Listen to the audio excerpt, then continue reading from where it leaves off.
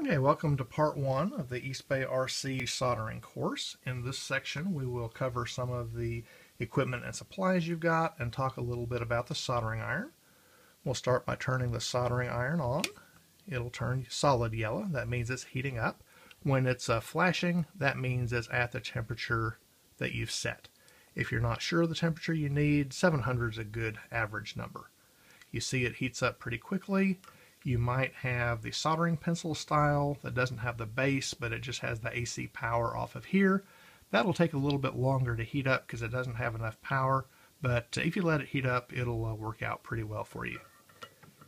Here's a couple of the cutters that we've got, just what they call a diagonal side cutter for cutting wires. Here's a diagonal side cutter that's a little bit smaller. That's nice if you need to get into the board. And here is another cutter. It's got a cutter here and then the wire stripping holes here. You can see the gauges on there. Typically, this is where you want to use your eye protection the most, wear your goggles or safety glasses, because when you cut, that it can shoot little bits of metal into your eye, which you probably don't want to do. Okay, here's a little bit of wire, a few connectors. In the upcoming classes, we'll just be soldering a few scraps together. Here's a heat shrink tube. After you've done a solder joint, then you can put the heat shrink tube on top, and when you heat that up, it'll shrink and make a nice insulation for you.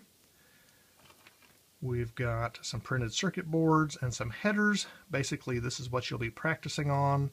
I guarantee if you solder one of these boards full of headers, you will be a confident and competent solderer. These two things we'll cover later. They're used for cleaning up. This is the solder wick. This is the solder pump. It's just kind of like a little vacuum cleaner for solder. And this thing is called a helping hands.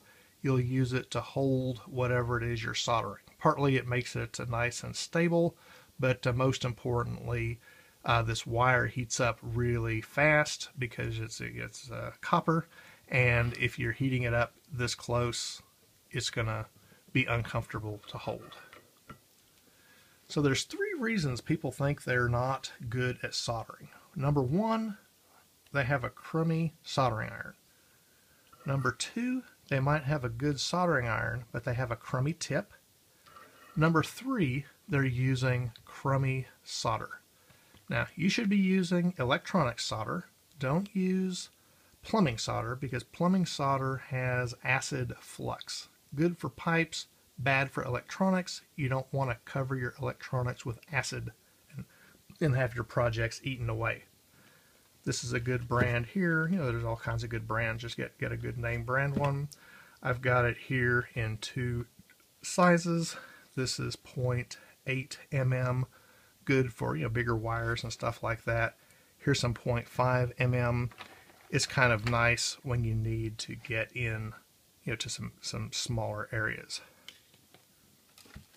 Inside the flux, inside the solder is flux, rosin, and what that is, it's basically tree sap. And you'll see here we're gonna heat that up. You see that smoke coming off? That is not the lead or anything melting. That is just the rosin burning off, and that helps the solder flow into the solder joint that you're making. Be sure almost all the electronic solder you get will have the internal flux, and just make sure that you've got that. Okay, let's look here.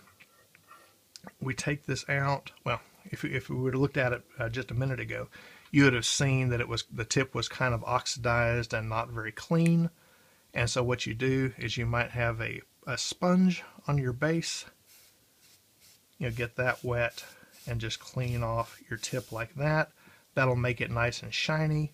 You might have one of these tip cleaners, that's Haco tip cleaner, and this is brass with rosin, so you can just kind of stick it in there and give it like a nice twist, and it comes out nice and clean and shiny. If it doesn't come out nice and clean and shiny, your tip is no good and you will have a bad soldering experience.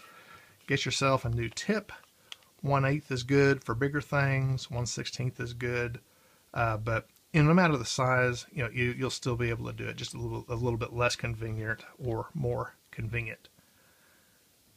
So we take that off, we clean it, we're ready to solder, and when we're going to put everything up, then just put a little bit of solder on the end. You can kind of see there it's on there, and then when you put that into the base, that solder will be the stuff that oxidizes, and it will keep your tip nice and clean and prevent pitting and corrosion.